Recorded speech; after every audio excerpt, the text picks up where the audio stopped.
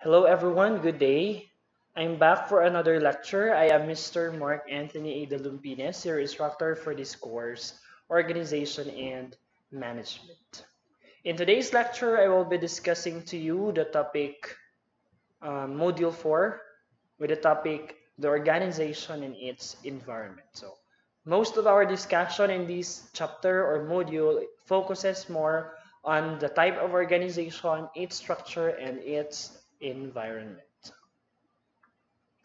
Okay, lesson objectives are the following. First is to understand the three options, sole proprietorship, partnership, and corporation, under which an entrepreneur could organize and their impact to his or her business. So first objective is we will be distinguishing sole proprietorship from partnership and corporation.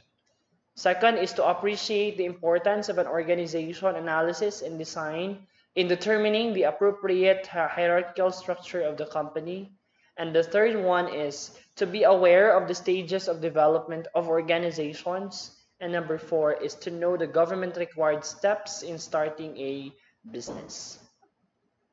Okay, nature of organization. So, what is the nature of an organization? Okay, let us assume now that Mr. Chua's grocery business has grown by leaps and bounds. He's planning to open up a branch in a more strategic place near BC Cubao. This will be handled by his son, whom he has already trained in running his grocery business. Mr. Chua has reached the crossroad of his business. He began to wonder how he should get organized to face the challenges of the future. Shall he remain as a single proprietor, owner, or dilute his ownership by asking some of his trusted relatives and friends to be part owners and contribute more money for his expansion plans? So in the case of Mr. Chua, he's planning to expand his grocery business. And he's thinking if he would remain a sole proprietor or the sole owner of the the business, or he can do some partnership or make it as a corporation. So nasa plan for that. Okay, to put up a branch, Mr. Chua needs more capital to buy a commercial lot and to construct a building for his second grocery store. He has to improve his credit standing by buying grocery goods payable in 60 days or more. To get a loan from a bank, his present assets are not enough to serve as guarantee. So, he needs associates in his expanding business. Based on his situation, it is very clear that he need associates in expanding his business. What's the best approach in organizing and what are the advantages? Okay, he consulted a lawyer friend and he was given three options. The various form of business organization. So the three options are the following: sole proprietorship, partnership, and corporation. A business organization may take the form of the following. So business organization has three forms. These are sole proprietorship, partnership, and corporation. Now, what is sole proprietorship? Sole proprietorship is a type of business or a business owned by one person. Sole, di ba? That refers to one person. So if you yourself is the owner of that particular business, di ba? The owner is no less than yourself, and that type of business organization is called sole proprietorship. Okay, sole proprietorship in this form, Mr. Chua has a single person holds the entire operation as his personal property, managing it on a day-to-day basis. Most businesses are of this type. So most businesses, especially small-scale businesses, small and medium enterprises, are sole proprietorship, owned by the owner himself. Okay, sole proprietorship is attractive to small investors because they are relatively easy to start up.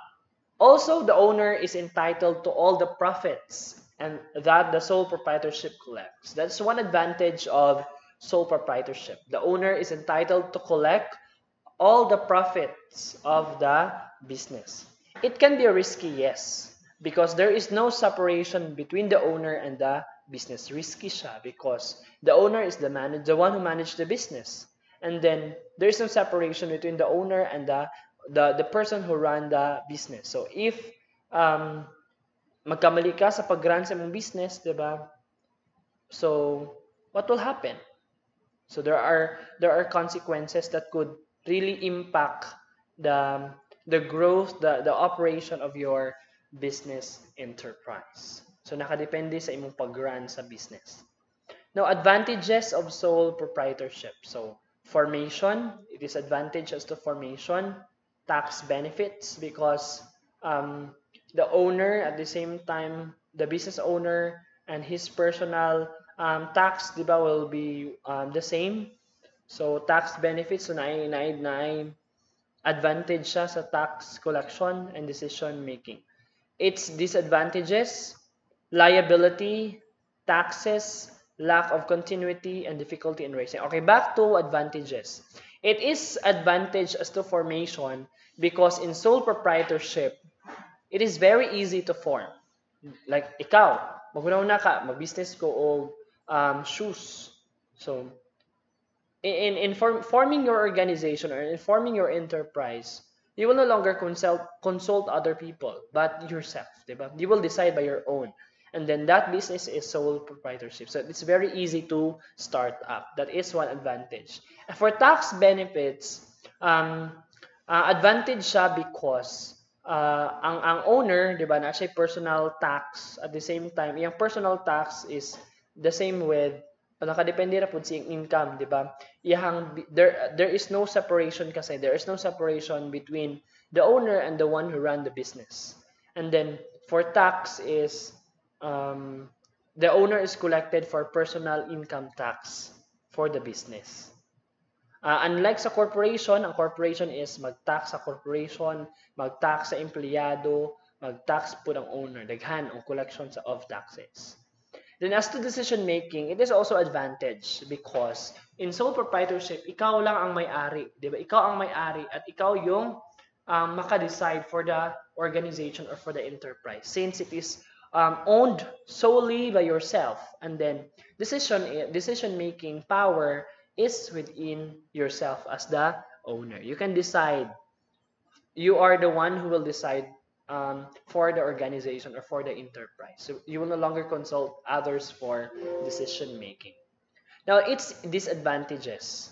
So things have really advantages and disadvantages.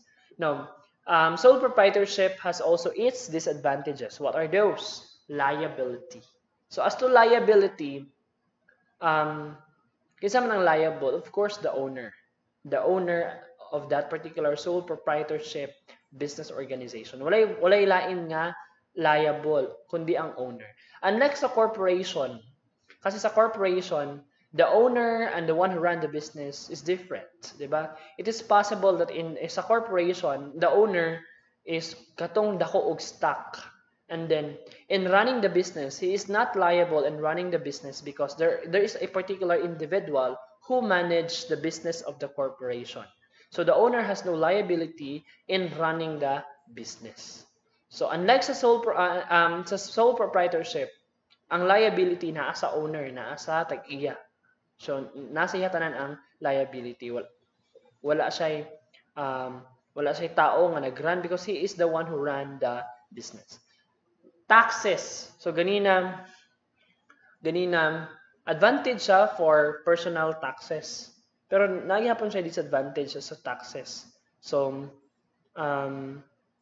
the income of the store is considered income of the owner. That means mudako po ang personal tax. On the other hand, advantage po siya because dili na mag-tax ang imong corporation and then ang personal income tax na siya ang basis. And then another disadvantage for sole proprietorship is lack of continuity. Why?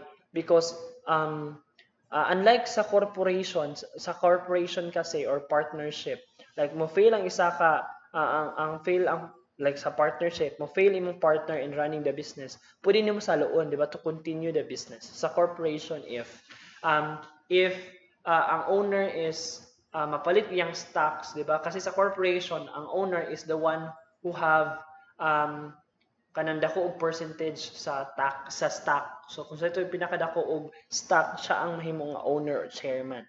And then there is continuity because if mapalit imong mapalit imong stock rather, so kato na po siya mag-run. So ang corporation established na siya kumpara ni sole proprietorship for continuity, for sustaining the operation. So sa sole proprietorship, lack of continuity siya if ever magkabali ka sa pag-run sa imong business. So wala, dili siya ma-continue. So there is lack of continuity.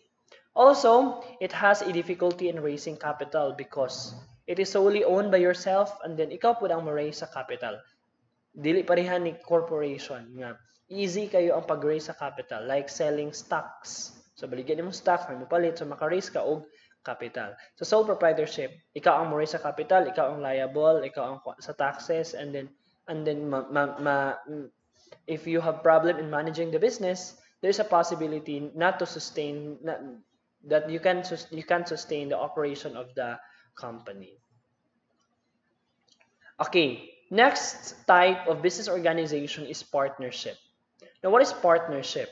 So, partner, di ba? It is an association of two or more people as partners. It refers to an arrangement in which the individuals share the profits and liabilities of a business venture. Ang kalahian niya sa sole proprietorship is, ang sole proprietorship, it is owned by a single person. Si partnership is owned by two or more people sharing liability, sharing profits. So, sa partnership, naakay ka share sa profit and then napo kay ka share sa liability, sa mga problema sa organization. Each partner contributes to all aspects of the business, including money. So it is more easy to raise capital compared to sole proprietorship because you have your partner. Duha mo magkinabangay. Property, labor, or skill. In return, each partner shares in the profits and the losses of the business. So partnership. So nakay kahati sa profits, nakay kahati po sa losses of the business. Liability. Now, advantages, it is easy, the same with sole proprietorship, easy to form, like nakay partner, and then inexpensive siya. Shared financial commitment, like you and your partner have your shared vision, shared commitment, shared goals and objectives, shared commitment, financial commitment to sustain the operation of the business. Nakay katuwang sa partnership. Also, complementary skills. One can benefit the skills of one another or vice versa. Like, imong partner kay grabe siya ka-skillful ani nga area, ikaw pud ani nga area. So, you can share, di ba? There is what we call complementary skills. Okay, for partnership, incentives for employees, advantages pud siya. Okay, disadvantages, joint and individual liability. So, liability is joint and individual liability. Panalitan, imong partner is wala niya na manage og sakto ang inyong business. So appeal ka, liable. So you're affected. 'Di ba? You're affected. So kung nangurakot imong partner, affected ka. 'Di ba? There's joint and individual liability. Disagreements among partner as to decision making, unlike ni sole proprietorship nga siya ra ang mag-decide sa ikaw galingon. Sa partnership is you need to consult your partner. So it is possible that there will be these disagreements among partners. So that also a disadvantage. And then shared profits. So whatever the income of the business or the business enterprise or the organization, it will be shared between the two of you or with your partners. Okay, corporation. This is commonly used for big or large scale organization, corporation. So try to look at the illustration. So it is an example of a corporation board of directors having its meeting. Now, corporation is an entity created by law that is separate and distinct from its owners. So si corporation is actually created by law or a statutory law that is separate and distinct from its owners. So what I've mentioned, so corporation, the one who will serve as the owners, the one who have um, great contribution as to stocks. O pinakadako siya stock, siya ang may mga owner or chairman. And then there is separation between the owner and the one who run the corporation. And its continued existence is independent upon the corporate statutes of the state in which it is incorporated. Now, characteristics of corporation. The corporation has separate legal existence from its owner. So, separate ang legal existence. Lahi si owner, private individual, lahi pud ang corporation. Stockholders have limited liability because, or like if you are a stockholder of a certain corporation, you will just receive your share. And then you are not liable for running, or you are not responsible for running the business, because in a corporation there is a particular individuals who run the business and stockholders who really contribute in raising capital. At the same time na sila ma-receive nga return on investment. And then limited ilang liability. So yahay kini mga stockholders, they are not liable for running the business. And then transferable ownership rights. Ownership is in shares of stock. So easy kay ang pag-transfer sa ownership. Like ako karon ang dako ka ng stock, and then napalit sa akong kauban, and then gamay na akong stock. So ownership is transferable, easy to transfer. So it can really sustain the operation of the company. There is what we call continuity of the company. Another characteristics of corporation, it has the ability to obtain capital, relative ease. It is very easy to raise capital, unlike partnership and sole proprietorship. Sa corporation, mabaligya kag stock na mapalit, and then the stockholders will now provide the capital. The corporation can have a continuous life. It can really sustain, can really continue from time to time. The corporation is subject to numerous government regulations. That is another characteristic of corporation. The corporation must adhere to certain government regulations, especially set by the Securities and Exchange Commission.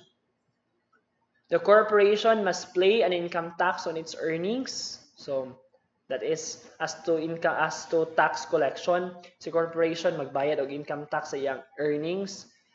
Stockholders are required to pay taxes, dividends they receive, and then the result is double taxation of distributed earnings. So daghan ang i-tax, daghan ang kolektahan og tax sa corporation. Ang corporation mag-tax, ang stockholders mag-tax, ang empleyado mag-tax. So daghan ang owner mag-tax. Daghan og tax collection for corporation, unlike sole proprietorship, like ang owner at the same time yung personal as private individual, one collection of taxes depending on the income.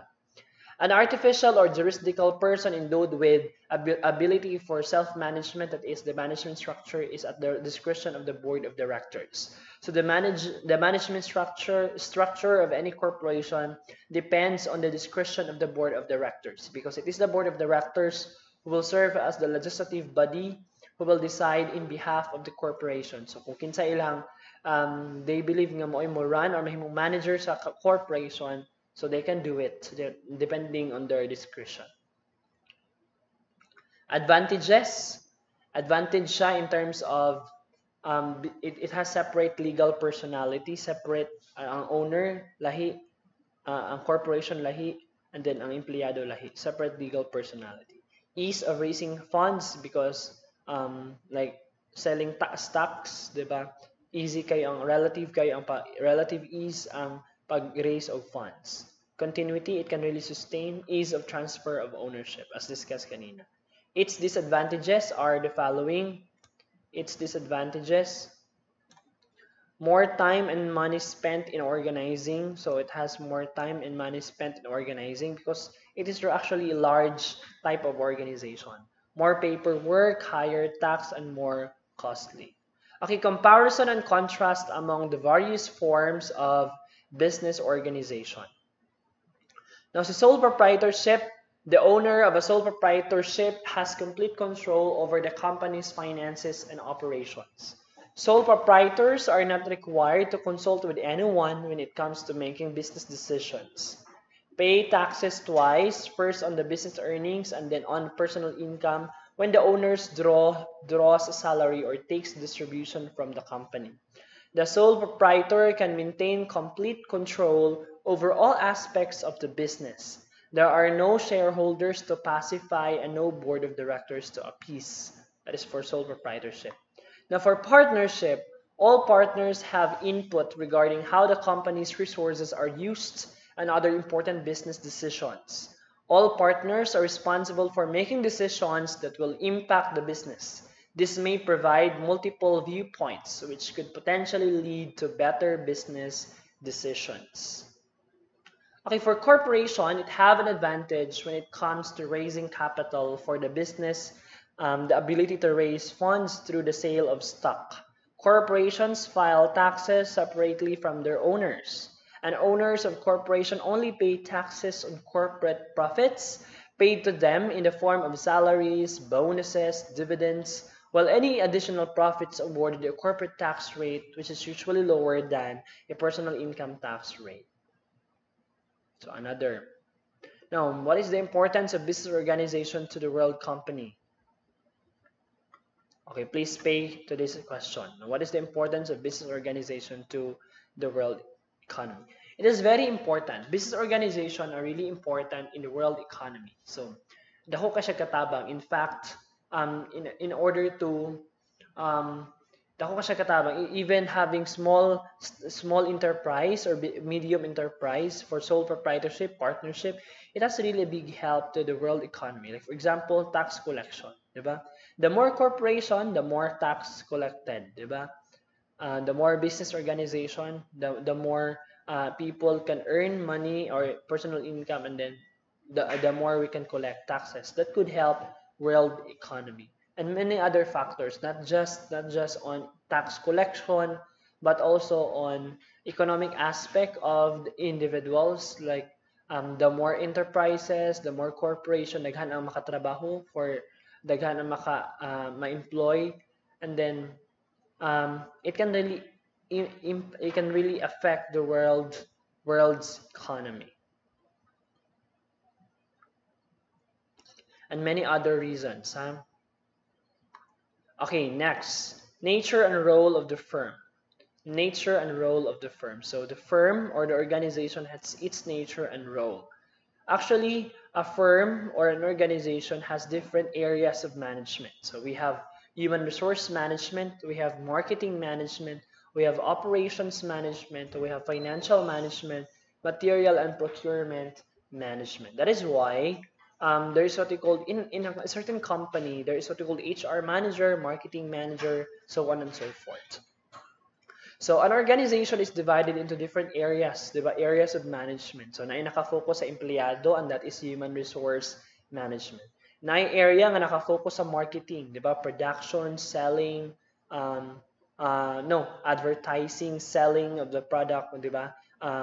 Looking for potential market, and that is marketing management. Po yung area sa management nga na-focus sa operation, di ba? Naka-operate rank and files, operations management, run by supervisors. And we have financial management, which focuses on the financial aspect of the organization. Material and procurement management, which focuses on supplies, property. Office management, which focuses on the management of an office. And ICT, information and communication technology management, this time brought by the advancement of technology. Now we will discuss each of these area of management. The first area is human resource management, which is my field of specialization. Human resource management. In human resource management, the focus of this area of management is to manage people. It is an entire spectrum of management of people or management of employees in an organization that serves to maximize their performance in order to meet the organization's strategic objectives. So ang role ni HR is to manage the employees, manage people in order to maximize their full potential and then maximize their performance in order to meet the goals and objectives of the organization. And accordingly, according to Peter F. Drucker, among the resources, the only resource who can have an output greater than the sum of its parts is the human resource. That is how important human resources are in an organization. Because 'di ba, ang empleyado, pag di sila molihok, an organization will stay stagnant or will stay will cannot move or cannot improve. You cannot an organization cannot meet its organization its goals and objectives. So, human resource management, this area of management focuses on the management of people, which serves to maximize their performance in order to meet the goals and objectives of the organization. It covers, among others, the major functions of recruitment, selection and placement, training and development, employee relations, and compensation and benefits administration. So this area of management focuses more on the employees, di ba? Recruiting employees, di ba? The right person for the right job, selecting, placing the right person for the right job, training and development, improving the capacity of an employee, di ba, to maximize his or her performance in order to meet the organization's goals and objectives. Employee relations, compensation, benefit administration. These are some areas which considered as functions or major functions of human resource management or the management of people. Next, marketing management. Marketing management, according to business case studies, marketing is the management process responsible for identifying, anticipating, and satisfying consumer requirements profitably. So, more on, si marketing management, nakafocus siya sa marketing. Nakafocus siya sa gaining market, di ba?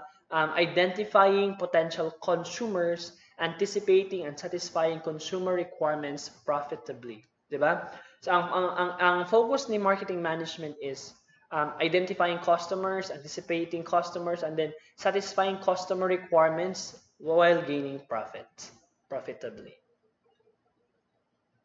Operations management, on the other hand, involves overseeing, designing, controlling the process of production, and redesigning business operation in the production of goods and services. Si operations management, nakafocus siya sa production of goods and services. So if the business is more on production, di ba? Producing goods, di ba? So si operations management nakatutok sa focusing or producing goods, di ba? Si operations manager, siya ang mo-oversee, siya ang mo-design, siya ang mo-control sa process of production, di ba? To increase the productivity of the company. So it is handled or managed by supervisors who really manage the rank and files who are in the operation. Also, if the business is services, so si operations management is more on managing the overseeing the processes, controlling of servicing of rendering service to customers. So nakatutok si operations management sa operations of the organization. It's either to produce goods and services. Operations management, so natay in duha ka setting. Operations management differs in manufacturing setting and in service setting, as what I've mentioned kanina. In manufacturing setting, ang focus ni operations management is to manufacture goods, di ba? The company has to ensure design of effective and efficient production process, timely acquisition of raw materials needed for production, deployment or adequate number of trained workers, and the proper maintenance of equipment and other resources required. May focus ni operations management in a manufacturing setting. Manufacturing meaning the manufacture sila products. So ang focus ni operations management is nasa operation to continue the production of goods and services, the production of goods, and that is ensuring there is effective and efficient production process, di ba? Paspas ang productivity paspas daghan og ma-produce nga goods, and then timely acquisition of raw materials, di ba? Sakto ang timing or nasa timing yung pag-acquire ng mga raw materials na kinakailangan for production, deployment of adequate number of trained workers. So more on nakatutok siya sa operations in manufacturing goods. Now in service-oriented setting like business organization who are service-oriented, serbisyo, di ba? Public service, di ba? Public service yung focus ng operation ng business, the company has to ensure the availability of trained and customer-oriented personnel. Diba? Customer-oriented personnel is really necessary because they are the one who will render service. And presence of customer service locations and excellent provisions of customer services. Example of service-oriented organization is the BPO, di ba? Mga call center, more on call center agents, di ba? These are trained customer-oriented personnel to address the concerns of the customers. So mga customer service representatives. So mga service-oriented setting na sila. So nakatutok sila sa rendering service to customers. Okay, financial management. From the term financial, it merely focuses on the financial aspect of an organization. The goal of any finance function is to achieve three benefits: business support service, lowest cost, and effective control of the environment. So the goal of any finance function is to achieve these three benefits: business support service, di ba? Kinahanglan tao og enough kwarta. Any organization kinahanglan og enough nga financial budget, di ba? Enough sufficient funds to support the business services. Lowest cost, diba? As much as possible, we can minimize the cost, but producing effective goods and services, effective control of the environment. Now, toward the end, the firm has to ensure that it sets up effective and efficient internal process designed to achieve all this, while maintaining the values of being vision-oriented, growth-focused, intuitive, and risk-taking. So, grabe ka risky ang nasa financial management area. Next is material and procurement management. It is the responsibility of the firm to ensure that it manages the procurement process and the supply base effectively and efficiently. In any organization, adyo gitawag og material and procurement office or supply and property office. So this area of management, area of an organization focuses on the procurement process and supplies, diba? Supply. They are more particular with the necessary supply, what are the demands of the organization, and then the proper process, procurement process. This includes buying high-quality products and services at the right price from the right reliable source, based on the right specifications, in the right quality for delivery, and the right time to the right customers. And that is the focus of what? Financial management. Material and procurement management, area of management. Next is office management. So nakatutok siya sa office. According to businessorganization.com, office management involves the design, implementation, evaluation, and maintenance of the process of work within an organization in order to maintain and improve efficiency and productivity. So more on designing, implementing the process of work in an office, maintaining and improving efficiency and productivity inside the office. So office management. Office managers are commonly first-line managers, mga supervisors, department heads who manage a certain department or a certain office.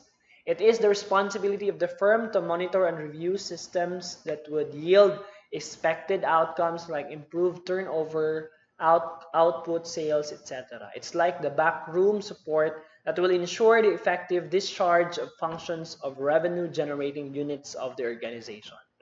Lastly is ICT management, because brought by the advancement of technology, information and communication technology management. This includes a related form of communication or application that encompasses radio, television, cellular phones, computer and network hardware, software, satellite systems, and so on, as well as the various services and applications associated with them, such as video conferencing and distance learning. Information and communication technology management. This area of management focuses on the management of information, diba? Information, communication areas, and then the technology. So because starting 21st century, organizations started to have ICT department, diba? Which particular with network, satellite system, hardware and software, announcement, video conferencing, and many others, especially this time. So that ends my presentation. Oh no, I have still one slide. It is the responsibility of the firm to provide the necessary information and communication facilities to all its business units in order to ensure that they are able to perform their functions more effectively and efficiently. Okay, that's it for organization and its um, structure. No, I have still part two of this part two discussion. Will talk on the types of organizational structure. Thank you and God bless.